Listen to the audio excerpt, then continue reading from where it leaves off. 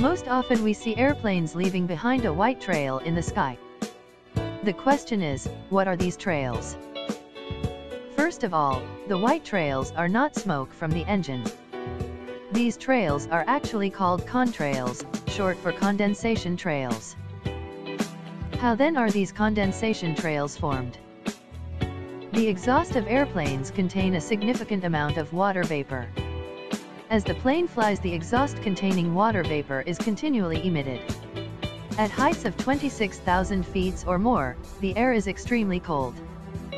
This condensed water vapor and mixture of ice crystals make up the cloud-like trails you see in the sky, also called the contrails.